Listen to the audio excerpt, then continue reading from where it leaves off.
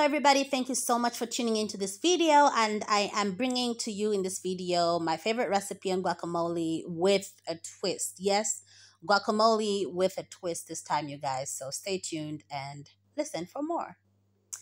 So I've become so fond of guacamole nowadays because guacamole actually gives me that desired, recipe for chip and dip, because I love chip and dip snacks nowadays, when I'm watching my series or my movies. It's a simple snack for the day. So I have here laid out my ingredients. Actually, as you can see on this table, I have various ingredients which I've actually had already prepared, sort of, most of them at least. So I have here, the following ingredients. I have here chopped tomatoes. This is from a semi-ripe tomato, so it doesn't have to be very ripe, you guys, because it can be very cumbersome to even just cut up like this. I have here 2 lemons, of which I'll extract the juices from. I have here 1 whole avocado, very big avocado.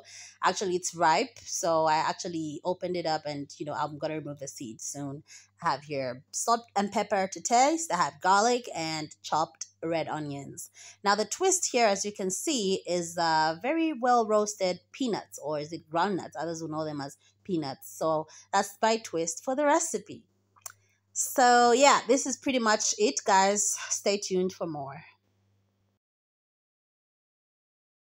Okay, my chefs, you're gonna throw in all those ingredients into one mixing bowl, which you're very much comfortable with, and you just have to make sure you're actually giving enough room for mixing. Get a fork as opposed to using a spoon or a wooden spoon, because you do not want to actually completely mash up all that avocado. You want to actually attain a very chunky consistency, such as the one you can see in the picture here. I've noticed that the groundnuts, or is it the roasted peanuts, have added to that extra chunky look, which I love, love, love. Taste, seasoning, and make sure it is just right, because, guys, this is so delish. Get storage containers. As for me, I actually do use mayonnaise bottles. I don't throw them away.